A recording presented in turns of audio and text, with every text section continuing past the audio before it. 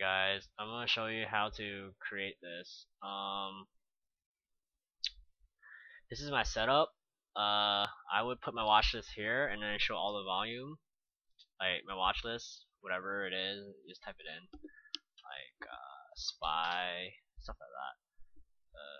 Apple, and I have this to gauge the volume, and so I can change the linked 111 linked.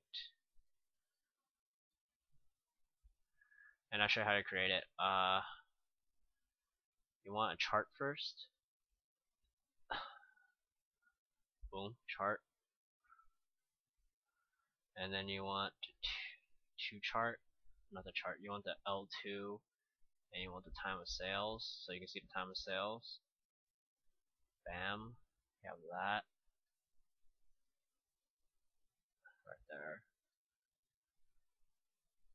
There. Yeah, but why not see now? Perfect.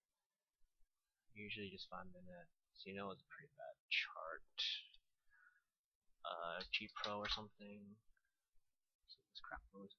G Pro looks pretty good. Very bullet chart. So you have your time of sales here, right here. Then you have L2, and you'll be watching your chart here. And then you can just buy your puts and calls here. Go like this, buy, short, stuff like that. So this is my setup. This is how I chart with thinkorswim. I wish it was a different way, but if you do it like single, doesn't look as good. You can put the chart, the time of sales. L2 will be down here, the time of sales will be here. I wish this time of sales would go all the way down and L2 will be under the chart, but I don't know how to do that.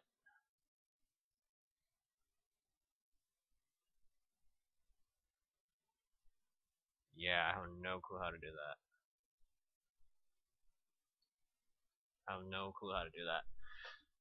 So this is my setup for thinkorswim, and I hope you enjoyed this tutorial, and happy trading, guys.